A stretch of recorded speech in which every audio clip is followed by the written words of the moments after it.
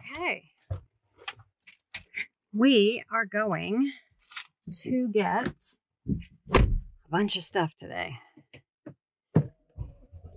So we're going to go first to the Christmas tree store, and then I'm going to my parents to check on them and see what's up with them, and can't stay too long because then I have to go to the grocery store. So I am going to put you get there.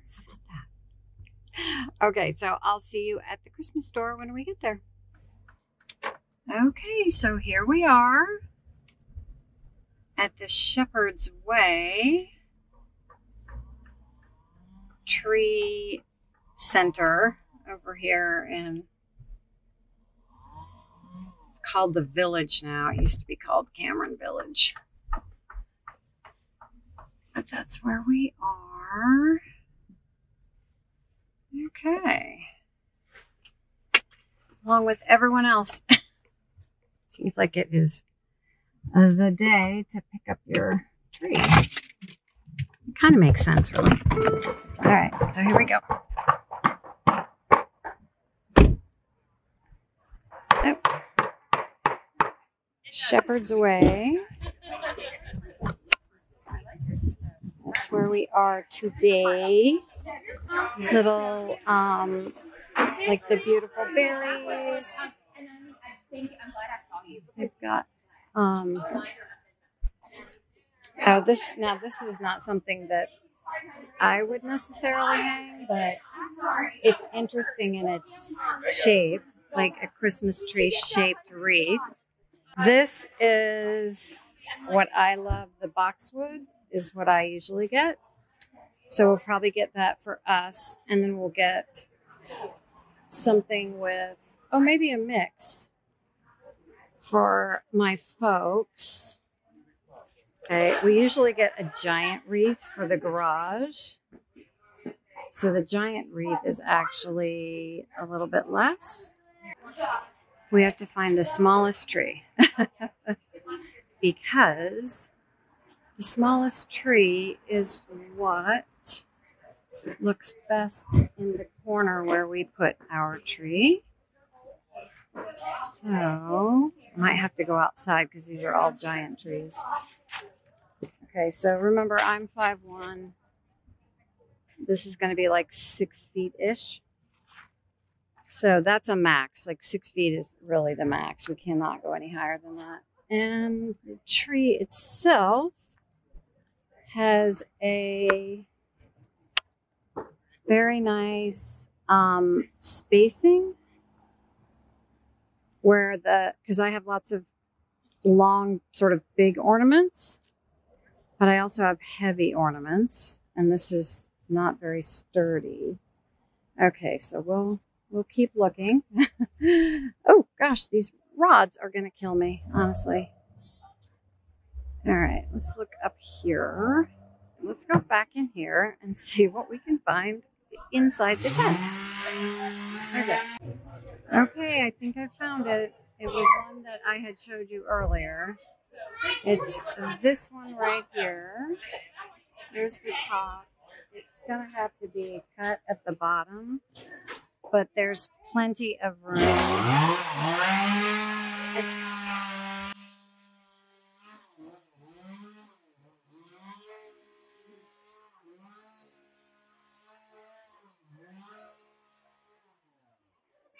As soon as I turned this recording off, the chainsaw stopped, and as soon as I turned it on, the chainsaw started back up. It's like a ringing phone. But anyway, this is nice and sturdy, so you can see.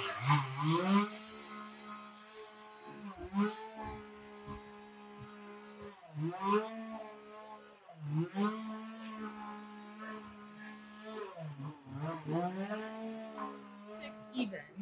Okay, so what we ended up getting was the tree and this little sweet wee wreath for the kitchen door, and then this gigantic wreath for over the garage. And this is the people. These are the ladies from Shepherd's Way. Hi. Oh, one over here saying hello. So we got all those 3 things for how much? $156. So $156 for 3 beautiful decorations that are from North Carolina, right? North Carolina products right here. Tell me again what your name is. I'm Katie. This is Katie. Katie is a member of the family that farms these trees. Yes, That's ma'am. right. And so she is going to help me with this tree that we picked. Oh, very nice. Yes. Beautiful. I was telling them that it has to be especially right for ornaments. Do you hear that a lot? Yes, definitely. And we are the same way. My mom and I both love having tons of ornaments on our trees, so we always look for the ones that have the nice big gaps. Are there any tips or tricks you would give to viewers about picking a tree? Picking a tree, I think you should definitely always buy direct from a farmer. You're going to have the freshest trees that way. And water your trees every day. Every day? Every day. Can you add water to existing water, or do you Yes, need to change definitely. it? You can just, you know, they make these really cool things that you can kind of stick into your tree. I think you can find them on Amazon or at Lowe's or something. Or you can water it from above, but I just crawl under my tree every day with a cup and like a just coffee put the cup. water. Yeah. Yeah. Okay, well that's a great Sure. Yes. So we're gonna have And then Preston take this. we're gonna for me. have- Yeah, she's Awesome. already paid You for have it. your Thank you. stand with you today? I don't, like a big dummy. All right, you can show Thank me you how so much I need much. to cut. What'd you say, honey? Show me how much I need to cut. If you can cut about 6 inches, that would be great. And right here almost. That sure? You sure you want that much off? Okay, so It's a lot. Let me see. That is a lot, but it's a really tall tree. It is. So It's all personal preference, just giving Let's- you what it'll look like. So it'll let's be. cut it. So I'm there. gonna take everything from here. I'm just gonna cut this off, and then Yeah. I'm probably gonna have to cut up to here down too. You put it on top. So all Okay, the way- that's actually fine.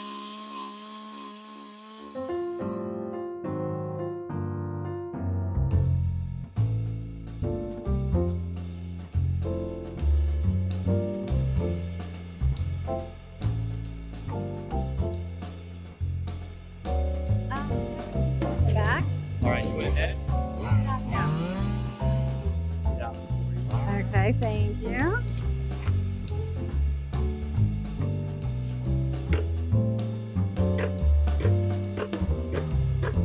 Okay, so we are almost loaded up. We're just gonna put our wreath in. Is that far enough in? Yeah, I think that'll be perfect. Alrighty. That's gonna be our wreath. The groceries will have to go in the front. And then this is for Mom and Dad. So that'll go in their kitchen. Thank you so much. No problem. I really feel it smells good in there now. You too. Merry Christmas. Oh, sorry, honey. Okay. The car smells great. And listen, all the information for Shepherd's Way is not sponsored or anything. This is just a great family farm that Eric and I have bought from forever. Since we've been married. And they have locations all over Raleigh. And if you live in Raleigh or in the Triangle and near around about this area, I would really come to this location, not this location, but to this farm because they are local and you know where your trees are coming from. There was one year that I didn't buy from here and I just went to the closest stand to our house and y'all, I didn't know where these trees had come from. It almost looked like it was a fraternity fundraiser or something because there were a bunch of kids there. They didn't have any way to help me with the, chopping the end off to get it right. They just kind of like took my money and threw the tree in the car and it was very weird, but it was super close. It was like they just set up there and the tree was dry and dead within 10 days. And literally almost on Christmas Day, we almost had to like get rid of the tree because it was so like dull and clearly dead and it was a mess. So I was like, never again, always go to Shepherd's Way Farms. They also do pumpkins and other things for holidays. They think they even do like an Easter tent. So they're really a great local farm find the farm that's local to you and shop that. But I'll put their information below so you can find out more about Shepherd's Way Farms. Smell of the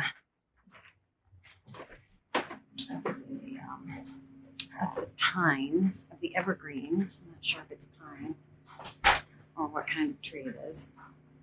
Okay. Okay, so I am going to show you what it looks like in a minute after I say hello to my folks.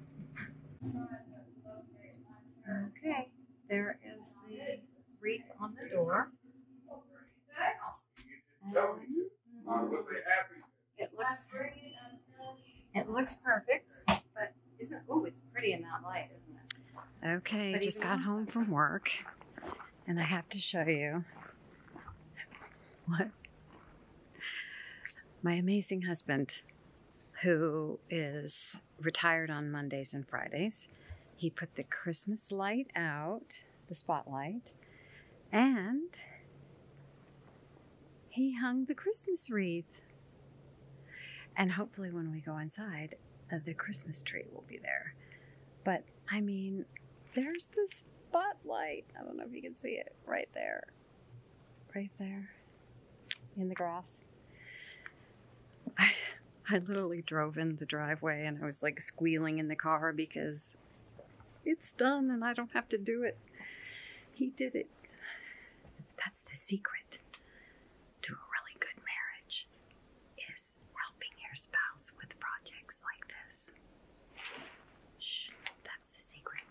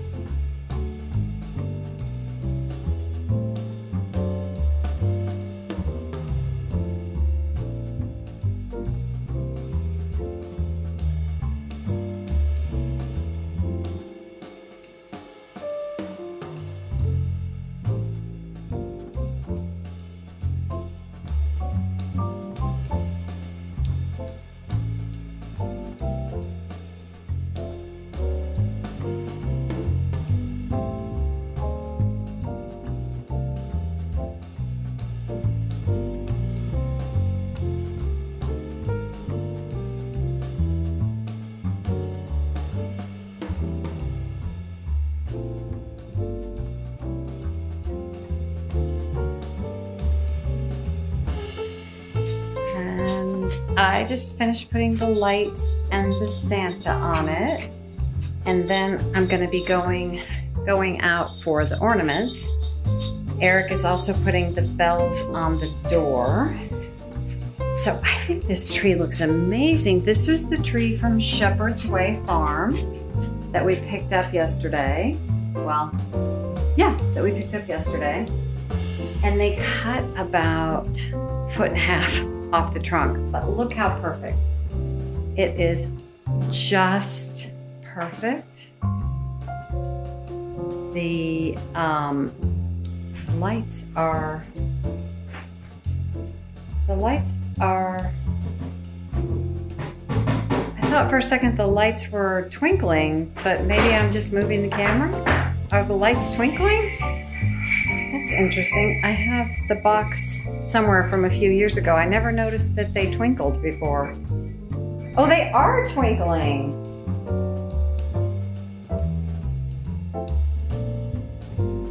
From this angle, it doesn't look like they're twinkling, but when I look at the camera, it looks like they're twinkling. That is the weirdest thing. Anyway, I normally don't buy lights that twinkle. I just buy super simple white lights. But it looks like, I'm not moving. It looks like they're twinkling. But when I look with my eyes, they're not. Oh, y'all, I swear. Okay, so Eric has put the jingle bells. These are old-fashioned antique sleigh bells. Those are the bells that used to go on the horse and buggy sleigh. And my mom picked them up at an antique store and hung them on her doors forever. And that's how I always knew my dad was home during the Christmas season. He would come through the door and the bells would go. And so now, of course, I had to have them on our back door. So that is where the sleigh bells go every year. And so I'm going to get to hanging the ornaments. Battery just died there for a second, sorry. So I'm going to get to hanging the ornaments. And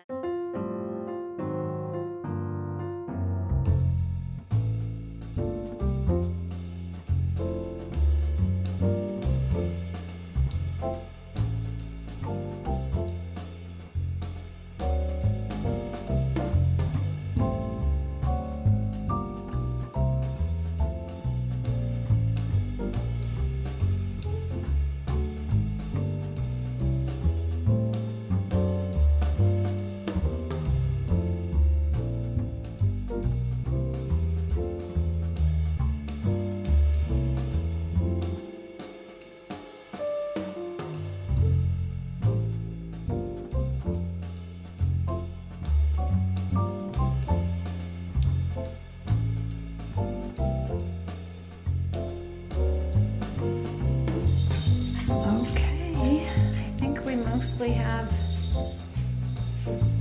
everything on the tree. I've got lots of these amazing vintage ornaments from my grandmother, going back to the, I think the 30s, or maybe the 40s. Get up really close so you can see. That's all sequins that have been pinned in by hand. Isn't that amazing?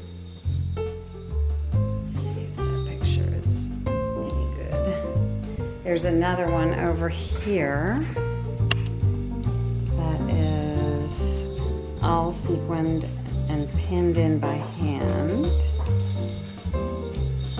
That is one, as I said, from my grandmother. The little pearls are bigger on that one. Then we have these Danish paper stars. I usually get Danish paper ornaments every year. There's a big one up here. It's like three-dimensional, super cool. And then there's one more from my grandmother. Oh, here we go. There's, I mean, if that doesn't scream 1940s, I'm not really sure what does. It is the most, right here. Come on, camera. Let me come back just a little bit. There we go. Maybe. Okay, there we go. It is the most psychedelic Wizard of Oz kind of crazy ornament that I have always loved. And it's funny because everyone else in the family thinks it's like this horrible monstrosity, but I have always loved it. Each one of these layers, this is a piece of sequin tin. There's a little plastic 3-pronged doodle. And this thing that's going straight in is a pin. It's all layered in pins. Isn't that amazing? And then at the top, a hand-tied feather. Jeez, I've had the kind of language garbage day. Anyway, a hand-tied ribbon at the top. All of it's hand done, and I think, as I said, from the 30s. So those are 3 of my special ornaments. This one I love the most because it is just the most, like, again with Wizard of Oz reference, these just look like Dorothy's ruby shoes, the ruby slippers. I don't know if I can get this camera to focus on all the detail. Let me try here. Let's see. I'll come out and I'll try and zoom in so you can see. That's pretty good. All those little sequins. tied together with a beautiful green ribbon. So remember, this is the beautiful tree that we got, the Shepherd's Way Farm tree, from the tent to the family room, and it will be here in our lives for a few weeks. And so in the dining room, we have this wooden dough tray with fresh evergreen bows, stuff that I snipped off the bottom of the Christmas tree, is here filling the dough tray. I use this because the evergreen that we have here in central North Carolina is more pine, with like long pine needles, and not these beautiful short needles. So this is why I use this type of evergreen here. And then these are from Target. This is the ever-present German, Danish, Nordic Christmas. There's a name for it. I'll put it on the screen right here. And then this is another German Christmas tradition. This is the German feather tree. You almost can't afford these anymore. What you get are the plastic or paper versions. Just a work of art that I purchased. It was one of my first Christmas purchases when we first got married back in the mid-1990s. And there was a Christmas shop 2 doors down from the second job that I had. I had a second job working in a retail store, and 2 doors down there was a Christmas store, and this precious thing was in there, and I put it on layaway. All of y'all folks over a certain age will know what layaway was. I put it on layaway because I couldn't afford it then, and I probably wouldn't be able to afford it now. These are very, very special trees. They are hella expensive. This is only about 14 inches from this block all the way up to here. Very small, very delicate, you can see, but it is, the German craftsmanship is present throughout this amazing example of a German feather tree. So that is every year we have that. And so that is our Christmas decorations, along with our Christmas tree, which is in the dark of the room. I'm shooting this in the morning because I ran out of batteries and ran out of time and fell asleep last night. So, okay, y'all, that is our Christmas decorations for 2021. And thank you for watching.